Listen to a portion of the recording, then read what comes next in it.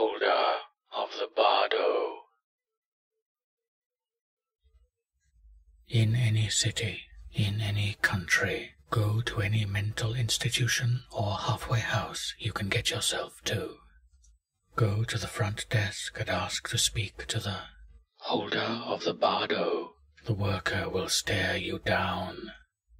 Do not flinch. Everything around you will begin to vanish and fade into nothingness, including you. Do not be afraid. That will only make it worse. If and when you come to, you will not be able to make sense of what you see.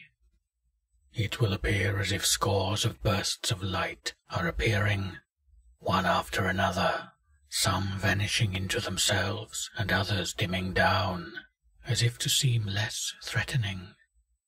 You will see people accompanying these bursts. Do not interact with them, but feel free to look around. This realm is true reality, and its mind wants you to learn what it is. You will notice that the people who didn't merge with the first forms of light are having bubbles formed around them comprised of images from their lives.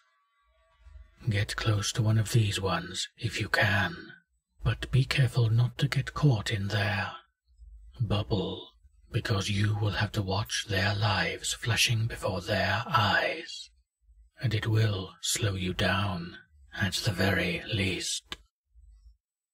While you are accompanying the person on their journey, you will come across a group of deities who want nothing more than for their charge to have a safe and prosperous journey into death.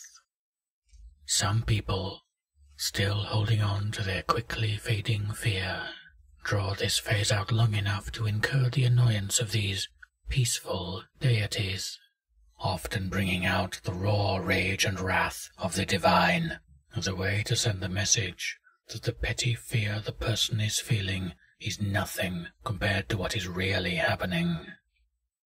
The holder is among these beings. Whether they are in their peaceful or wrathful state makes no difference, as long as you ask this question: can they truly be changed? In response, the holder will stare you in the face with a cold, burning expression. This alone is enough to drive many seekers to join their fellow dead, just for the sake of never having to face that look again. The holder will open its mouth and vomit. You will be splattered with the vomit. Allow its acidic bite to dissolve your body, but remain steadfast and fearless, because this is merely an illusion. Your awareness will remain. Eventually, your mind will have expanded in size and scope to a point where you have a definite form once more, but you will not recognize yourself, nor will you have any sense of identity. Amnesia is not an accurate way to describe it. You will remember everything, but you will realize that you are, and have always been, an illusion. Nevertheless, you must keep your cool. The object is calling.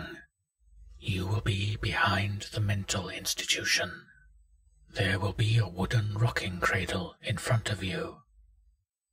Take it and go. The cradle is object 473 of 538.